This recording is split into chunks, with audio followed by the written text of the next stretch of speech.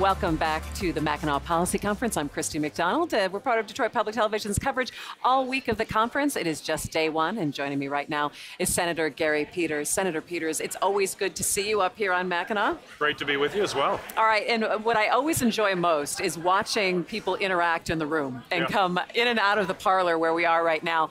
And it always strikes me, it's interesting to know what people are stopping you and talking to you most about here at Mackinac. Well, actually, right here, I've been real involved with self-driving cars mobility, and that's what the main focus of a lot of what's happening here. I'll be on a panel shortly, and I have legislation in the Senate, the AV START Act, which is passed out of Senate committee, and all the folks related to the auto industry, and there are a lot of them here, want to know what's going on with that bill. When can we see it? Because it's important to get that out so that there's a framework where they understand where the regulatory kind of framework will be for them as they put these cars out onto public highways. You know, and when we look into the future like that and being able to set up those regulations and those policies, have we really put ourselves in the best position to be the leader across the country in this? There's no question Michigan is a leader. We've got to continue to be focused on that. There's a lot of other folks that want to do it. Self-driving cars is not just about automobiles. It's really about the machine learning and the artificial intelligence necessary to process the massive amount of information that those vehicles take in and then drive safely through a complex city environment. So we have competition from folks in Silicon Valley, obviously, but in Austin and Pittsburgh. Colorado. They want Colorado as well. They want to get in on it as well. In yes, Colorado, right, everywhere. And we have Arizona test tracks. And so, and the thing that's important and why it's just critically important for us here in Michigan is that because of the AI and machine learning, that means you'll be the center not just for autos, but for artificial intelligence, which is without question the next big thing that'll transform every industry. It's going to transform everything about it. I'm also working with the Department of Defense. I serve on the Armed Services Committee in Washington. We have TARDAC, which does advanced research for the U.S. Army. And when you think of autonomy, it'll change warfare in ways that we can't fully appreciate right now as well. And we can be the center for the defense industry as well. So this has very big ramifications for the future. And those are the kinds of things that folks are talking to me about, and how are we positioned to make sure that we can take advantage of it, because there will be winners and losers in terms of regions of the country, just as there will be countries. Well, let's go ahead and take a look at that, because when it has come to winners and losers and being high on a list of winners, Michigan hasn't been very high on the list. When you look at what happened with Amazon, not even making the finals. And when you look at when the Army's looking at relocating, you're still having conversations, but Detroit wasn't even cracking that top 10 list. What is the perception of Michigan right now when it comes to large relocations of business? And what can we do to change maybe that perception that we are a place that businesses should be able to invest? Yeah, and I think you mentioned the Futures Command for the Army, something I was very involved in. And it was frustrating that we didn't make the top 15 list. We were in the top 20 areas Michigan was looked at. And what was particularly frustrating is that Secretary Mattis, the Secretary of Defense, was at the Army conference earlier this year, and he highlighted 4 areas where there's incredible innovation occurring. He mentioned Austin, Texas, he mentioned Silicon Valley, Boston, and Michigan. So here you have the Secretary of Defense saying Michigan is one of the top 4, and yet we didn't make the list of 15. I pushed very hard with the Secretary of Defense as to how did that happen. And they were looking at 4 criteria. They were looking at talent. We actually ranked very high. They were looking at STEM education and research, very high, as well as our universities, very high. And if you look at it, we were really in the top 5 or 6. What knocked us out of competition? They used a livability index, AARP livability index, which looks at health and transportation and civic engagement and all of those kinds of issues, and we were not competitive with most major metropolitan areas. To me, that's a wake-up call. So when you come to a conference like this, and you've got business leaders in this state, you have politicians here, you have foundation heads, and you say, look, this is what happened, and this is what they showed me about the criteria, why we're not making these top 10 lists. Where do we start in terms of trying to change and trying to change the needle on this? Well, I think where you start is you realize it's really very holistic. You've got to be looking at all of government, all of society, business coming together. So when it looks at health outcomes, one thing they look at is how many people have access to health care. We ranked very low in that. And you say, well, what does healthcare have to do with attracting talent? It means a whole lot. And we got to realize that these are all interrelated. The other area was air quality. We did very poorly on that score, which is part of the livability index as to where you want to bring your family. We know we often have problems with air quality in Southeast Michigan, for example. So dealing with air quality is actually incredibly important to being a center for innovation. people sometimes think those are two separate things. They're not.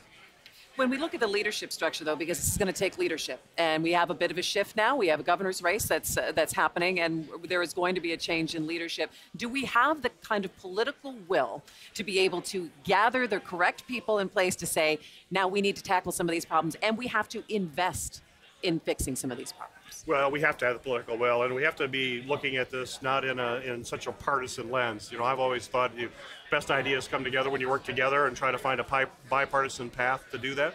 It's going to be hard because our country is becoming more and more polarized, which I'm very concerned about. But that's the only way you're going to solve these issues is to do that. So that political will has to be there. But the folks of Michigan have to understand we've got to come together as well. And that means stepping up and spending some money to invest, to your point.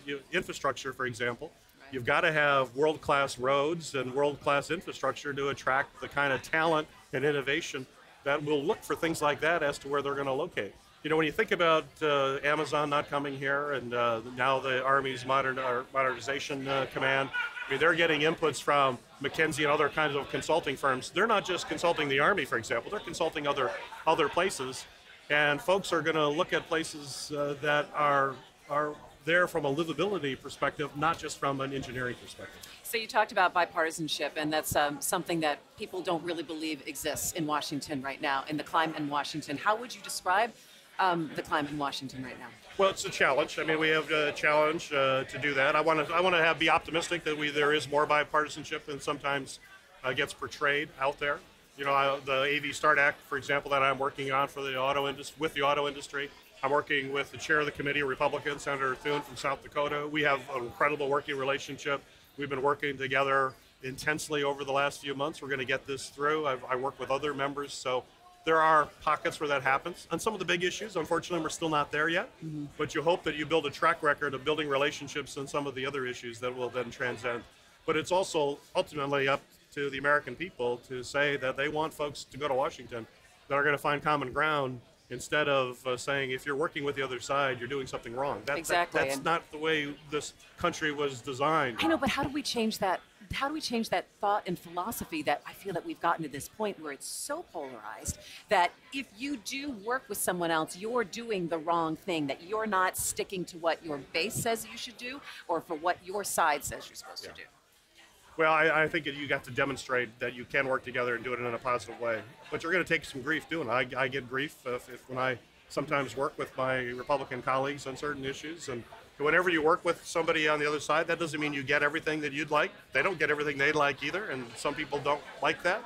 But it's up to us to show that here's a demonstrated accomplishment that people will appreciate, and then hopefully that'll start changing the dialogue. Two things I want to get caught up on and just where we are. I know you said on some of the big issues, we're still very far away in Washington. Talk to me a little bit about immigration reform.